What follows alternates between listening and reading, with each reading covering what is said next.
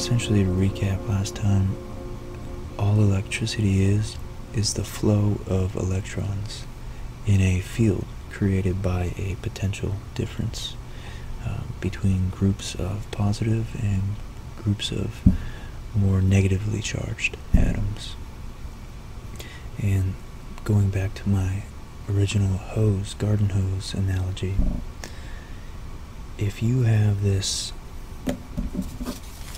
garden hose fully charged, meaning you turn the faucet on, you turn the spigot at the source of your local plumbing in your house, but you stopped the end from letting water through, you're going to have a lot of pressure in the line. It's going to be expanding the inside of the hose, looking for a place to go. But if the hose is a good one, hopefully it won't have leaks and it won't be able to squirt out. So if it's a good hose, you'll have stationary water molecules, and they won't really be moving because they don't really have anywhere to go. But as soon as you open that up and the water flows out, then what happens? Molecules start to move, and it's the best analogy to electricity in my understanding, at least, that I've found. So that's how that's the best way I could teach it. And think of, to continue the analogy, we have a law here. It's a mathematical equation that basically says the voltage of a circuit. So you have like a 9-volt battery. What that means is that there's a potential difference of positive and negative charges blocked by the structure of the battery, so it doesn't let all those charges immediately suck together, which is what they're inclined to do. Because if you have too many positively charged atoms, so all atoms have a negative and a positive charge somewhat, but a lot of them can have fewer electrons, meaning fewer negative charges, so they'll have a net positive charge on them, and that would create this group right here. If you have an excess of electrons in your group of atoms, what you're going to have is an excess of negative charges. And when you have those two groups engineered to not come in contact with one another and essentially short out, that's what a short is a rapid flow of negative electrons to a source of positive charge. When you prevent that from happening by engineering somehow, yeah, it's just called a voltage source. Another name for that is a battery. So that's what this symbol right here means. It means you have a potential difference that electrons are very inclined to move under the force of. So all that is to say that with our hose analogy here, we have a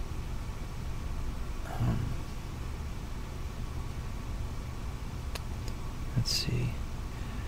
So the electron here is attracted to a positively charged atom. So we'll say we have a flow of electrons.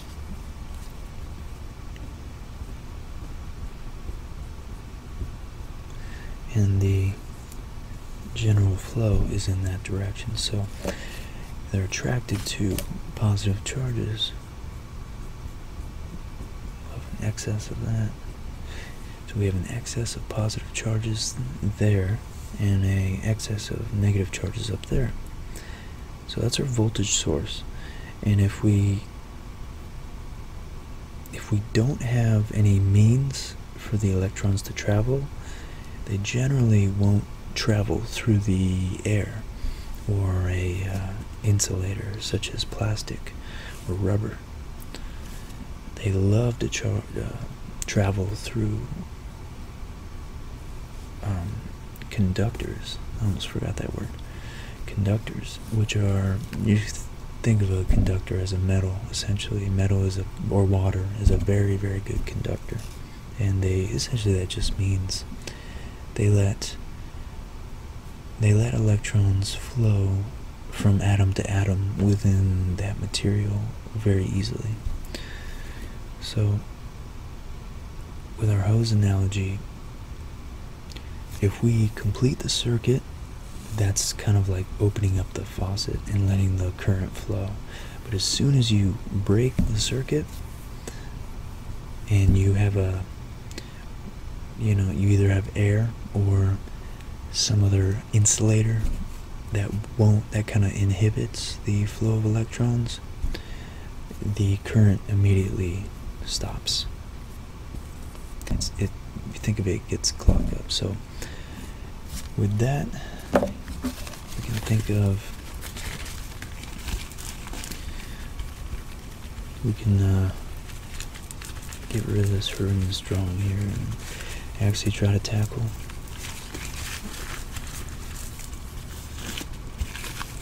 some problems in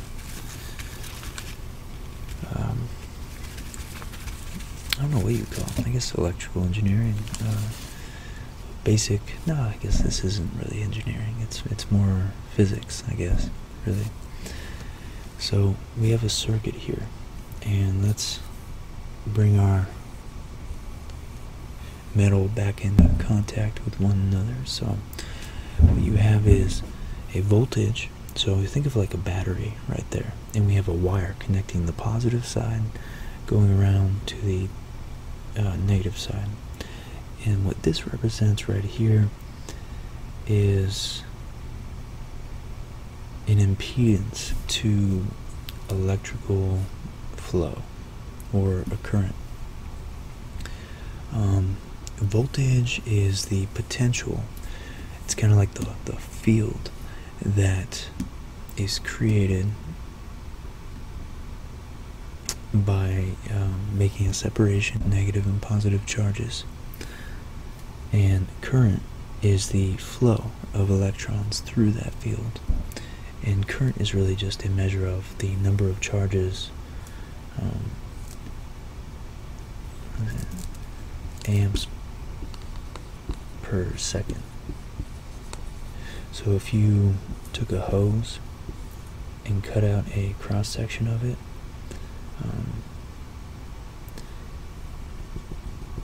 like that, or if you took a metal wire and you had current flowing along it, call that I, maybe 4 amps, which is a lot. All that means is that there's 4 sorry.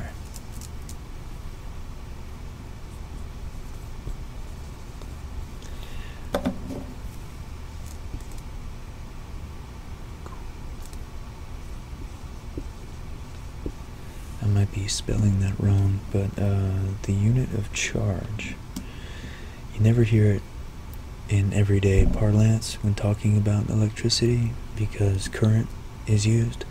But what current is a unit of charge passing a given area,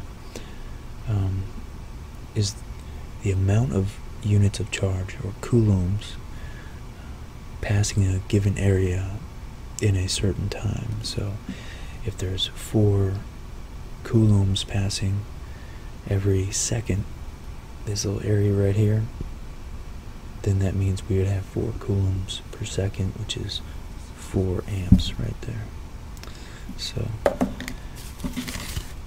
hopefully that makes sense. So think of amps as almost like the equivalent of velocity. It's like you're going 6 miles per hour. You go 6 miles every hour. I guess that's not the best analogy, is it? But it's the unit that is most frequently used in talking about electricity and how it flows. So, okay, now to an actual problem. If we have a 5-volt battery going through a resistance of 400, let's make it round numbers, 1,000 ohms, and it's the Greek symbol for omega, then what would the current be that's going through this circuit right now? And it's simply an algebraic expression, and it's just a matter of plugging it in, really, and solving for the unknown. And the unknown here is I. So we have 5. We have some, x I times 1,000 ohms, and if we just made it without using the numbers at first, and so we can just go ahead and solve for I and get in this equation V equals I times R. If we want to solve for I, we just divide both sides by R, get rid of it there, and you have I equals voltage divided by R, or the resistance. So the current here for our voltage is 5 volts divided by 1,000 ohms. Then you're going to have a 0.00, I guess 0.005 amps, which is 5 milliamps. I guess just made it in the screen there. That's good. That's always. Yeah, and that's really essentially how circuits function right there. So you have a voltage source, and when you have your electronics, what's happening is, well, that's AC, it's alternating current. This would be a direct current. An alternating current, I guess I couldn't explain that in a sentence or two. Knowing me, that would take another 45 minutes. So maybe I'll make that another episode if you guys are interested at all. What are we at? 15 minutes here. Let's see. What else can I do to explain this? Well, yeah, I guess one way, something that's pretty useful for me is the concept of how voltage and current relate to one another in setups where you have multiple batteries. If you have multiple batteries,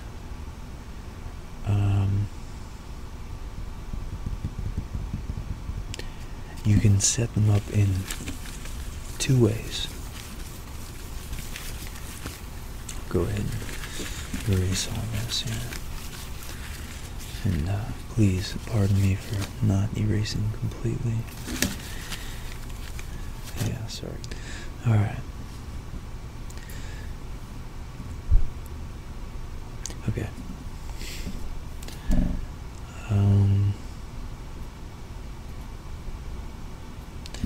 Now we could have a battery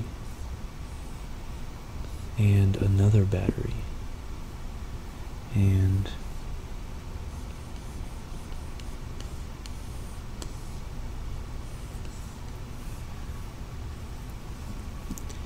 and you could draw them like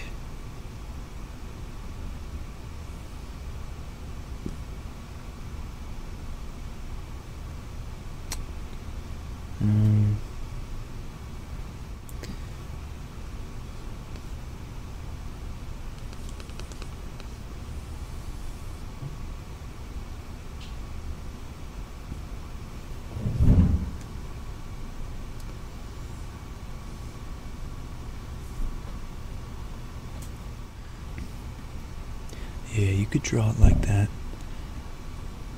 but it's a lot easier to understand it when you draw it out like that, to me.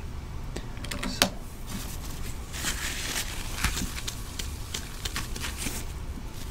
Alright, so we have, if you have a 10-volt battery,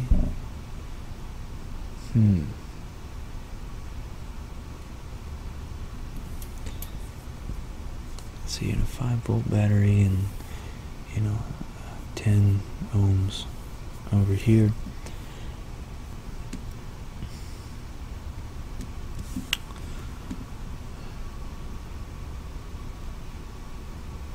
Well, I guess that's a bad example.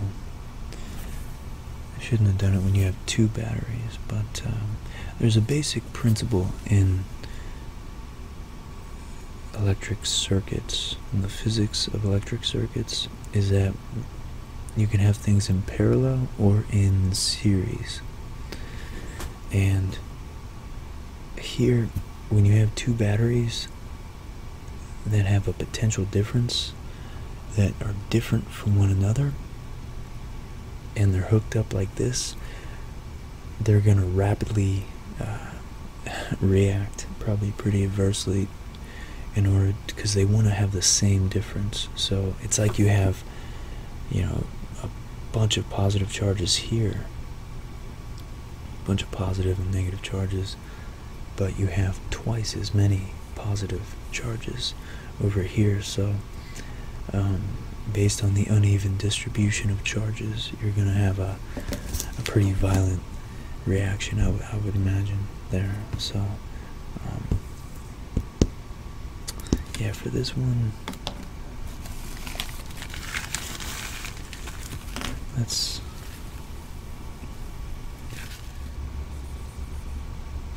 alright, so replacing this with 20 ohms.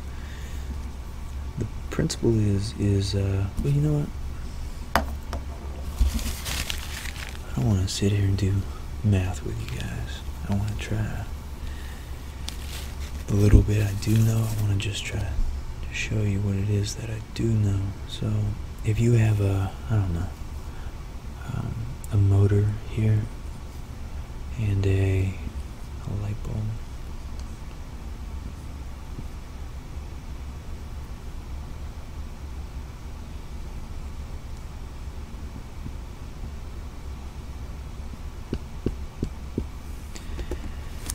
if I don't think these are the right symbols here, but essentially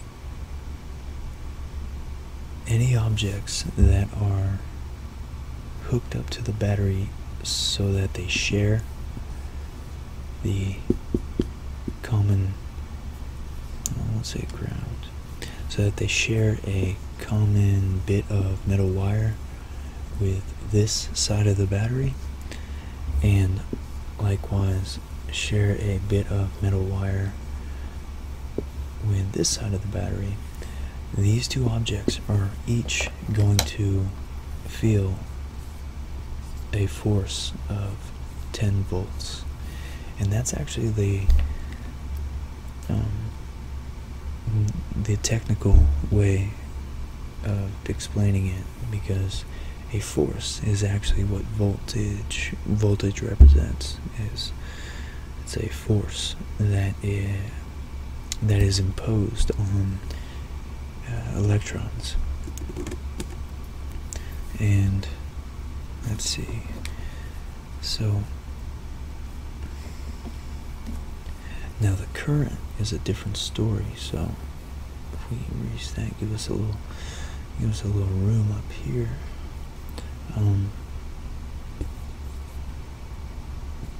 So you have a current going through here, and let's just say that when you have a device that's using electricity, if you think about it like that, you could think about it as slowing the current down, and essentially that's all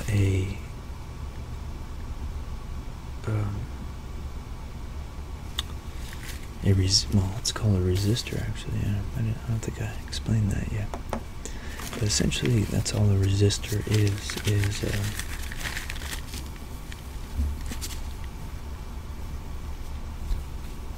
something that bottlenecks the current. So if I just draw, instead of a light bulb and a motor, I just draw some resistor symbols here. Just think about it like that. So you have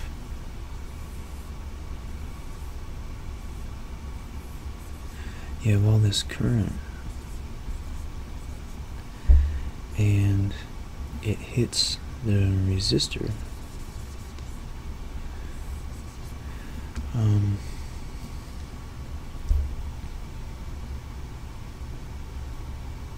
It's the best way to explain it.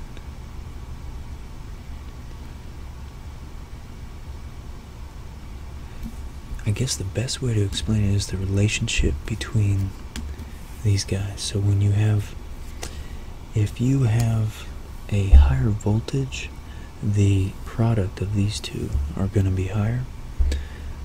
But if you think about it like, I guess that really didn't help much.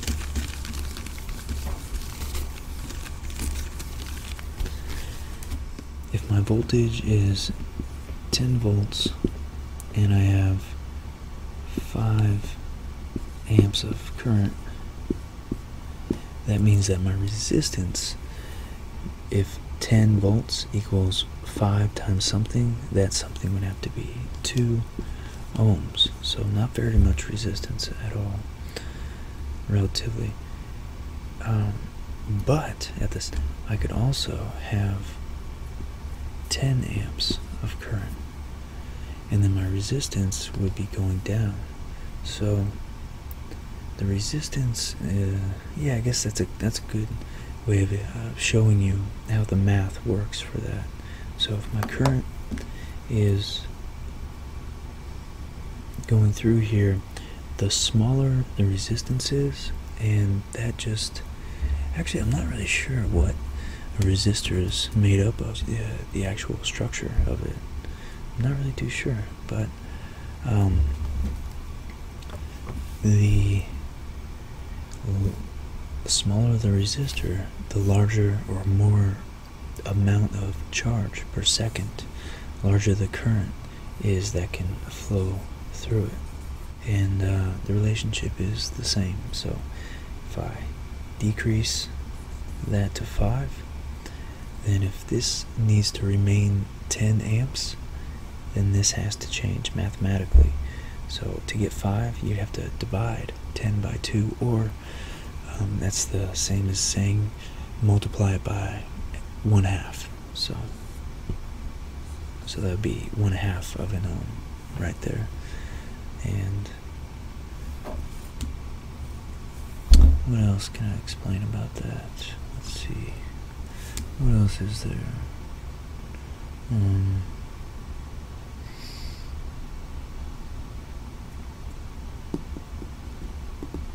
Yeah, I guess that's all to say. The relationship is something that's really important. So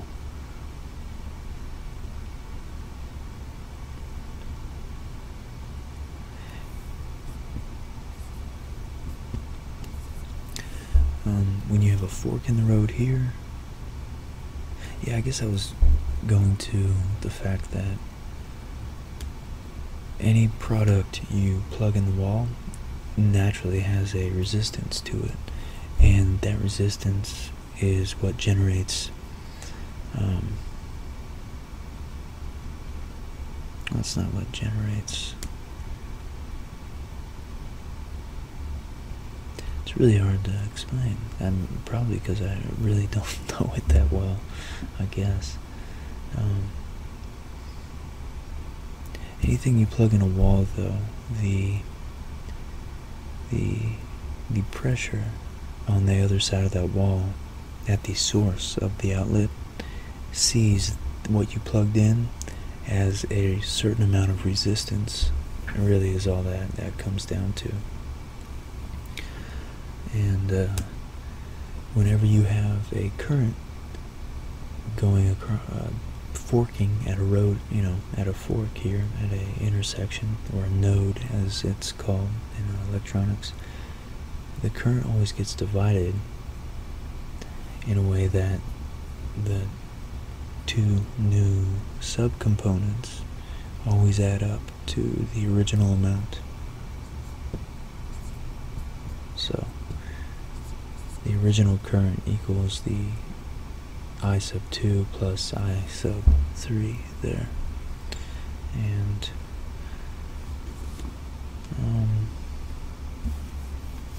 how else can I relate that?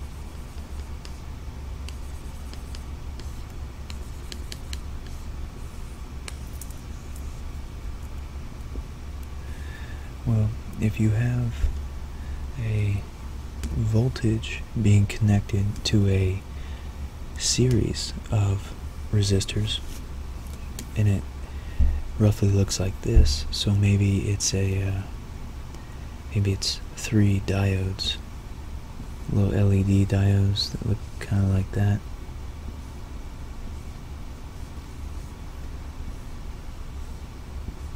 The property of a circuit that looks like this is that the current going through these, no matter what the resistance is, this could be 100 ohms, this could be 200, and this could be 4 ohms. I'll leave that there. The current is going to be the same through all of them. So I here, essentially you just add these up, so 200, 100, 300, and 4. So we have 10 volts equals I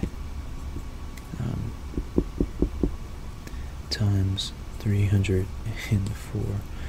That was a bad example, so maybe I'll do what's something easy? Make it 1,000. I'll make it 500. I'll make it 500, I guess. So 500 ohms, and that would be 200 right there. So 200 and 100, it would essentially be a current of 10 over 500, or, you guys see that?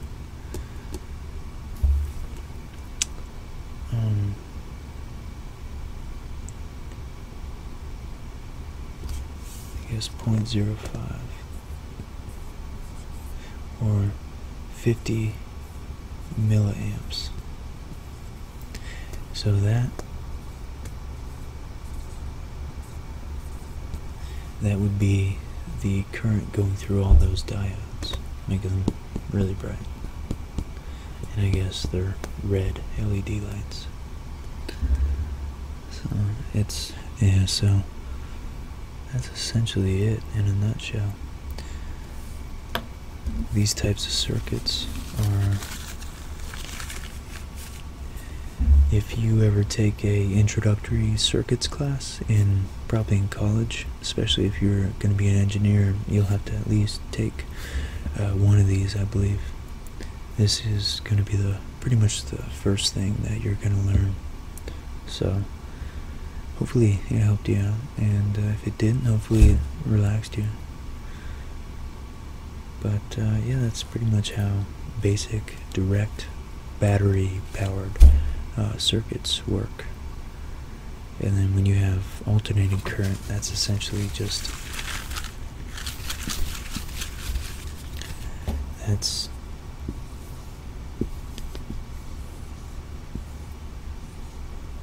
the current goes, let's see, it goes back and forth. It goes boom, boom, boom. And it makes the boom sound every time it does it too. Yeah. That's hard to explain, but essentially it's just a rotating the characteristic of a back and forth, alternating nature of the alternating current system that everybody is on in the world. When you plug into a wall from power plants, that's the current, and it's really hard to think about that, but essentially if you think of it in terms of electrons moving, 20 miles 60 times a second back and forth, it's confusing and it's incorrect. What you should think of it as is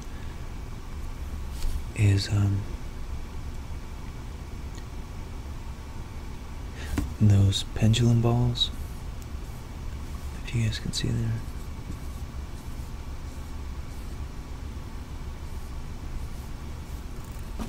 And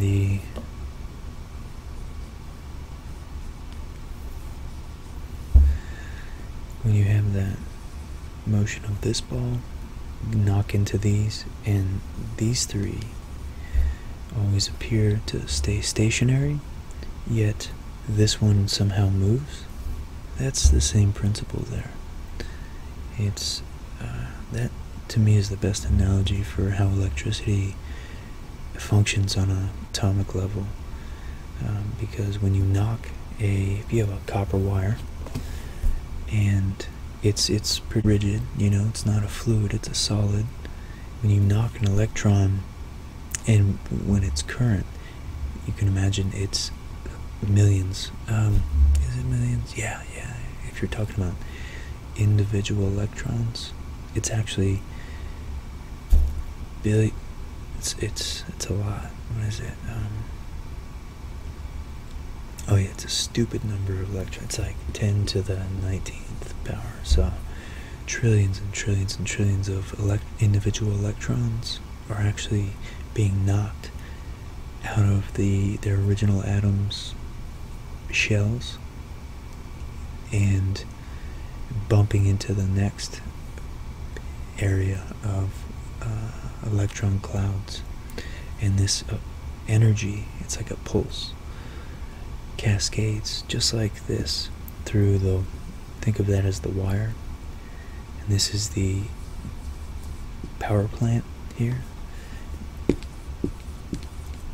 Power plant, and this is your house, and it goes through the entire grid